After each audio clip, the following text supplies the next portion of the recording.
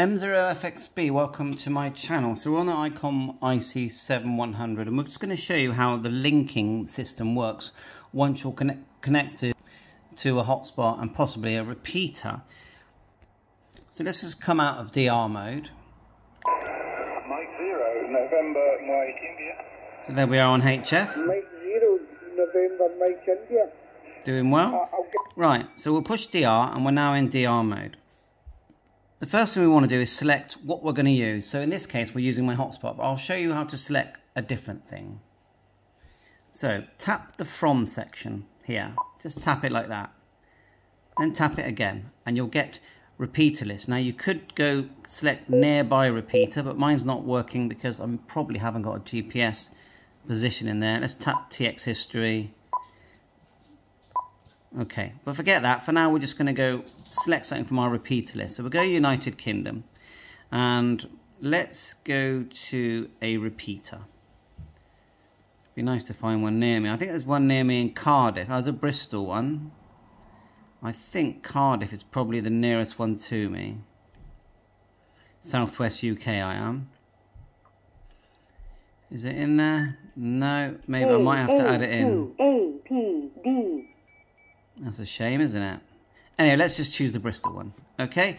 And then if we want to use that repeater, we just tap link, tap again, and go your call sign, and then go all the way up, use repeater. If we were in range, we'd be able to go key up, M0FXB calling through, and we'd be calling through that repeater. But the only thing we're in range in is my hotspot, okay? So let's tap the bottom again. Go to the repeater list, which is in United Kingdom. Go to the top. So you will need to add your hotspot. I'll show you how to do that as well. So see the little slider here? It goes all the way there. So we want to get to the top. Like so. Nice solid VFO on this. Hotspot, there I am there. So now I can use my hotspot. Now there's a few options we can do. We can just use the hotspot now, but if we want, tap this, go to your call sign, and we can actually unlink. So let's go unlink now, because we are pretty sure we're linked to Reflector 1 Charlie. So let's just unlink by keying. There's no one talking at the moment. So we'll just key up, and you've got the U come up here, look.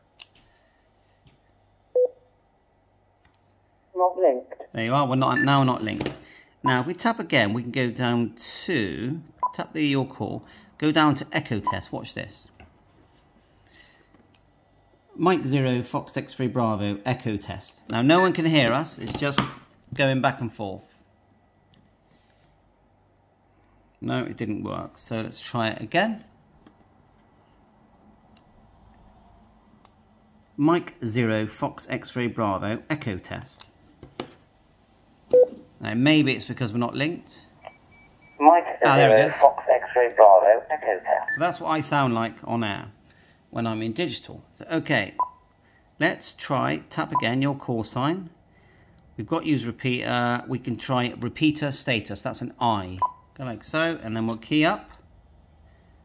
It should tell us we're not linked.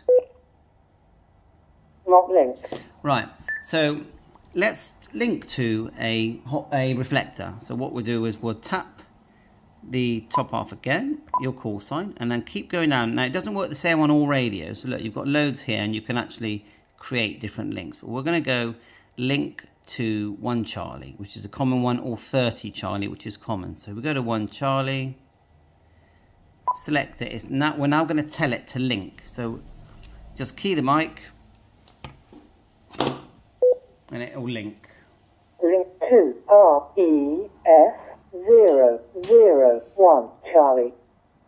There you are. And now to talk, you have to tap it, your call sign, scroll back up and click use repeater. Now on other radios it's use reflector, but on this one it's use repeater. So now if I call through, people will hear me. Okay, so that's what gives you the basics of how to operate when you're connected to a hotspot or a repeater. Bye for now, 7-3, all the best.